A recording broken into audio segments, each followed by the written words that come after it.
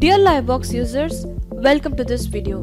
Today I'm going to tell you the 4 important streaming restrictions in the Livebox streaming server that will be useful in protecting your streams from unauthorized access. So now let's see how to turn on each restriction and its purpose behind. To turn on restrictions for your streams, go to Manage Channels from the navigation menu and select Channel Settings.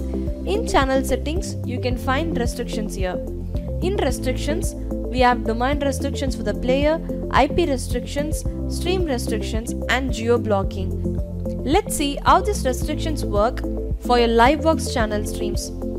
If you want to restrict any domain or websites to view your live streams, then you can turn on this domain restrictions for the player. And if you turn on this restriction, you can enter the domain or website name in this bar. And also, you have the options either to make your live streams viewable to the particular websites or domains, or else you can make your live streams viewable to all websites or domains except the mentioned website or domain. And if you turn on this IP restrictions, you can restrict the IP address of the particular location to access your live streams. For instance, you might run the TV station, and if you want to prevent intrusion or remote access of your records and data, then you can restrict the particular website or the IP address. And stream restrictions is quite different from the other 2 restrictions. These 2 restrictions will help you in restricting any website or domains or the IP address to view your live streaming.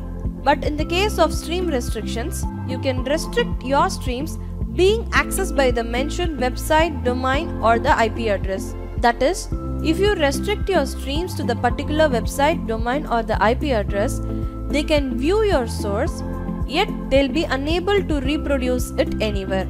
Then there is geo-blocking. If you want to restrict your live streaming on the country basis, you can turn on this geo-blocking and choose the country.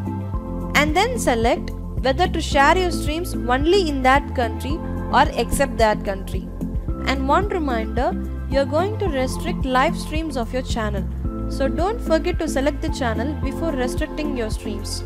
So to keep your streams restricted, Livebox is the only server that has these many restrictions options. But this alone is not going to provide complete security, because if the key is obtained, there are chances for redistribution to happen. Though it cannot be assured the complete eradication of piracy, yet they can be controlled to some extent.